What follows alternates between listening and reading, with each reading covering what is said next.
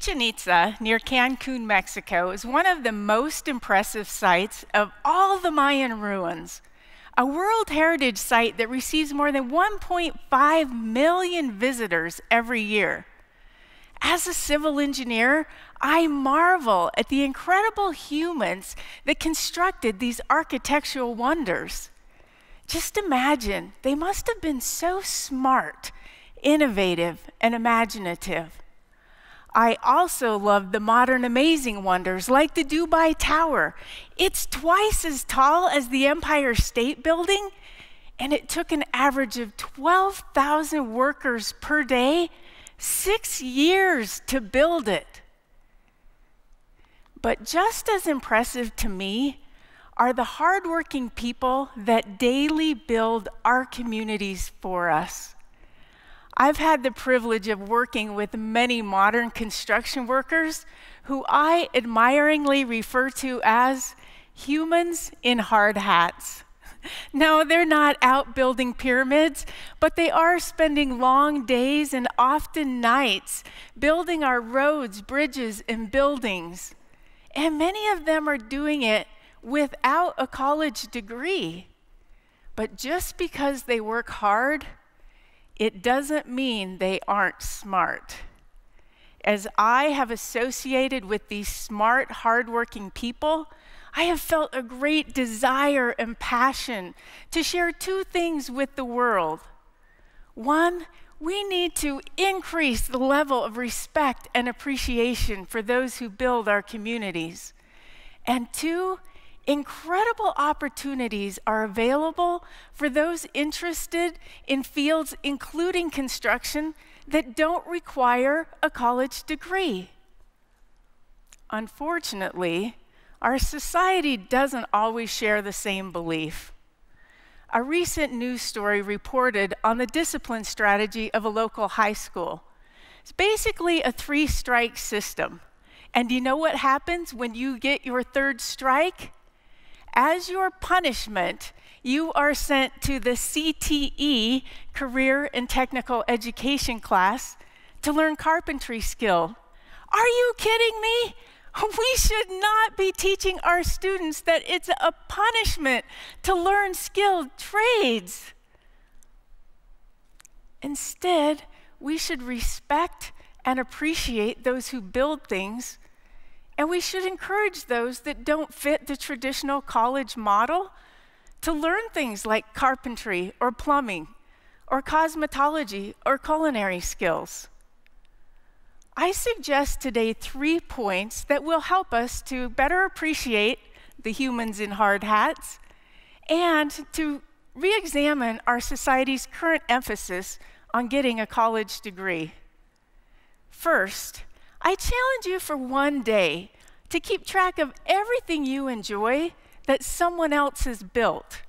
The house you wake up in, the water that comes out of your tap, the toilet you flush, the road you drive on, the building you work in, the bridges, the schools, the restaurants, the theaters, even the baseball field and the pickleball court wouldn't be there for your enjoyment if someone else didn't build them.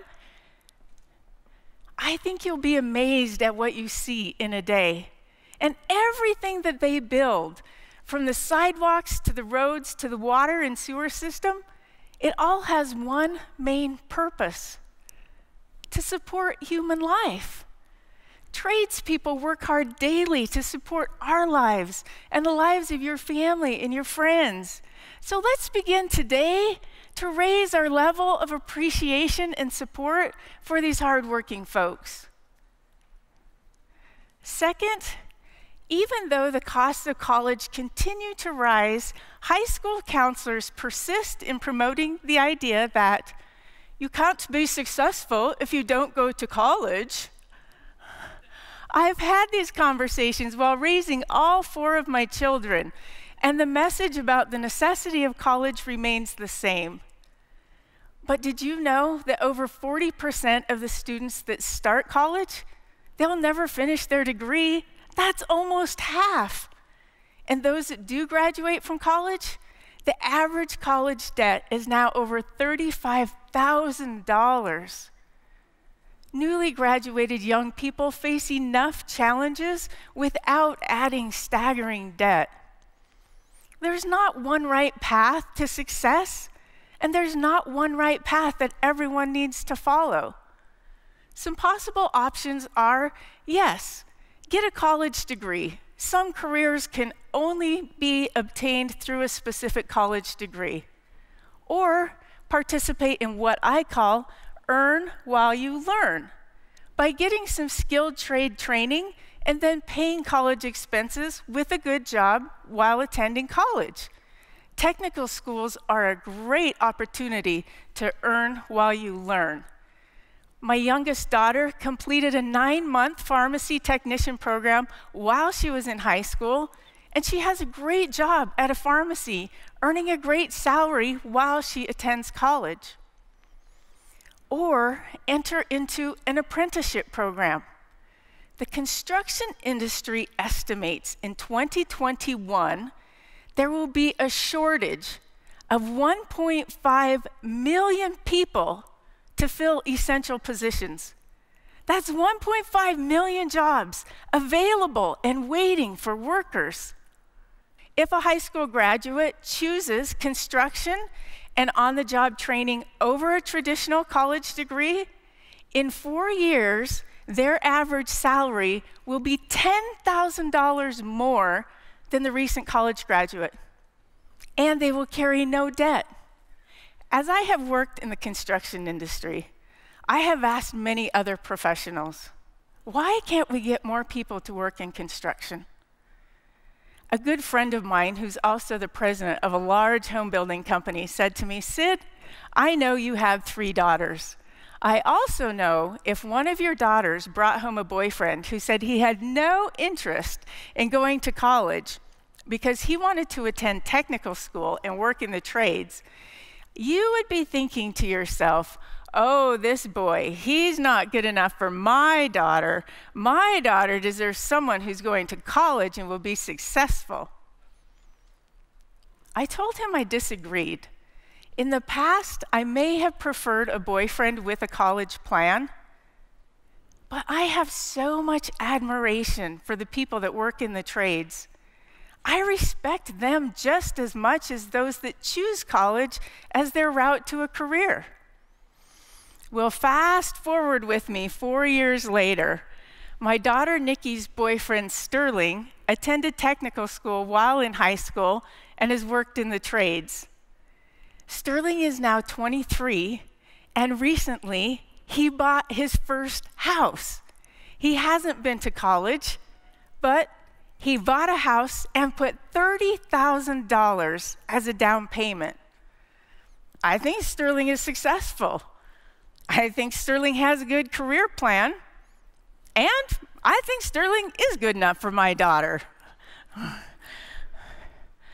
Third, if you are a parent, a high school counselor, or a youth leader, open your mind and explore the possibility that young people can find success without attending college. Many options include computer assisting, medical assisting, cosmetology, culinary skills, or in the trades. There's carpentry, welding, plumbing, electrical. These and many other programs are available where young people can learn valuable skills that will lead to long-term careers. So help us spread the word and help them know that these programs are available.